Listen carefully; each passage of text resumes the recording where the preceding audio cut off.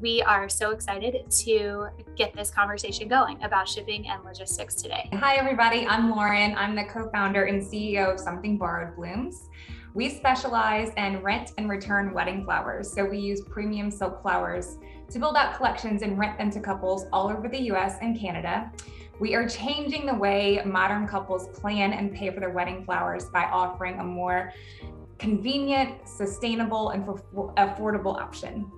My name is David Zamarin. I run a company called DetraPel. We make all different types of chemical protective coatings, and we have a consumer side of the business as well as an industrial side of the business.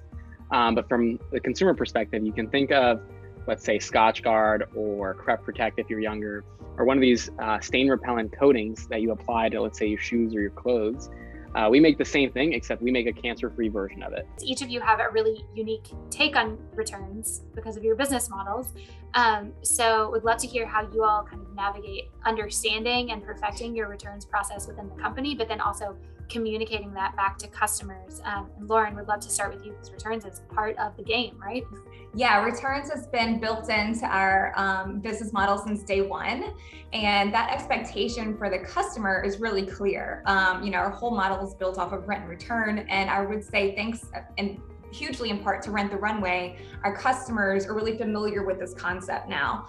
But the returns process is, communicated clearly throughout the entire process for our customers. So there really isn't much question about what's required on their part.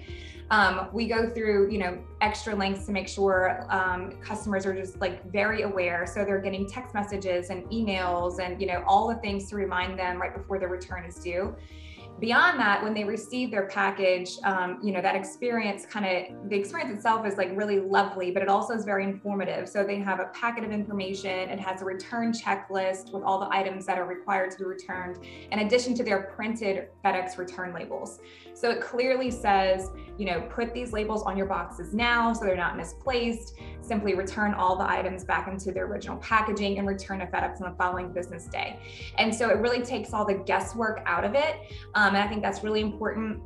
And we also, promote or highlight the FedEx app service so that our customers can be in more control of their shipments and know that they can schedule a pickup or they can have it held at a hold-at location if that's something they want to do. So just really being, clear and direct with the communication about how the returns work and what the expectations are, really has been a streamlined way to make that all run really smoothly.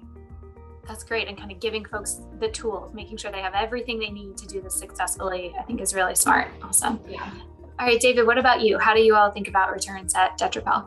There is a little bit of that expectation that if you build an amazing customer experience and you get the loyalty of the customer for life or for, half a life, then it's worth it. And having a clear and convicting return policy that it makes the customer, if you do right by the customer, that customer experience is remembered, and you can build a customer for life because of that.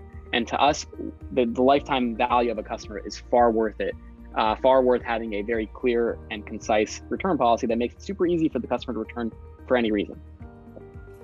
Yeah, that's such a great point around cultivating trust and keeping somebody kind of for the long game. It's not just about that one transaction. If you have any other business questions, need any other resources, Axio and Opportunity Funds, our team is always here to help. We've got lots of free resources on our site, so definitely check those out.